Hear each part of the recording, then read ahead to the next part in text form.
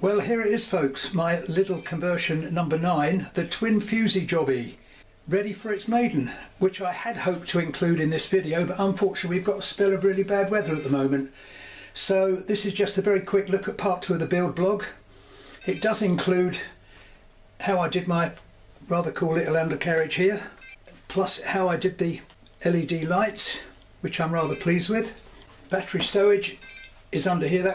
That was the subject of its own short video, as was the problems I had balancing the two motors. So check those out if you like, and don't forget to hit subscribe if you actually want to see the maiden, which is going to be coming up as soon as we get some decent weather.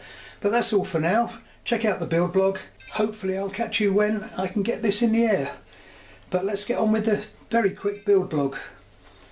Well, the motors arrived, a pair of BR1806s, clockwise and counterclockwise, and the first job was to very carefully mark up the nose sections, a little bit of down thrust, but try and get them in the same plane to mount the motors. So having done that, next job was to make a little template and then make two mounts. These are actually a laminate of plastic on some wood that I bought that wasn't very suitable. Little test fit. Make sure you leave the hole clear in the middle for the spindle to spin and the tiny little circlip on it. And then I made a hole for the wiring to go through to the cockpit area, plus some little recesses for those screws. Next job was to hot glue them on, being very careful not to actually get glue onto the screw holes or where the circlip spins in the middle. And I'm pretty satisfied I got them in the same plane. So then I wired in my little 12 volt LED lights. I can put a link to those down there.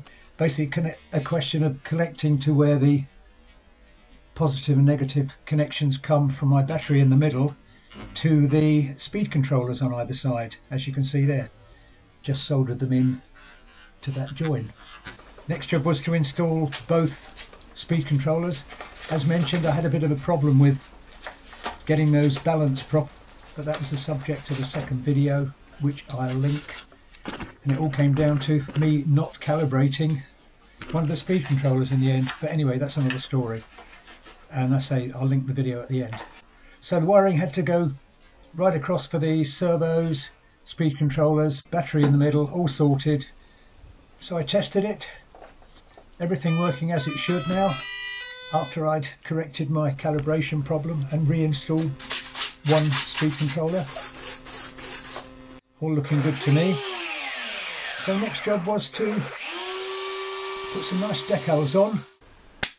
So pretty much finished. Next job was to tidy up the cockpit wiring. The receiver tucks nicely in under there with the antenna outside under the wing, and the receiver is well enough away from the speed controller to avoid interference. Next little job was I wanted this to be able to take off from the ground. I had some suitable stiff wire and a couple of spare wheels kicking around, so I fashioned it into an appropriate shape, melted a little indent into the fuselage and hot glued it in, and it feels very secure. And to round it off, a couple of little wheel spats or fairings, which I think looks pretty good. So let's give it a final test. Battery goes in like so. Connect.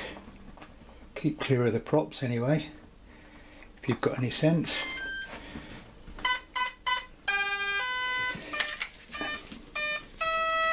I love that noise. They're working properly. And this just hooks in like so. I'm going to put a rubber band round just to keep that secure, just a rubber band around there. But that's that contained. So let's give it a rolling test.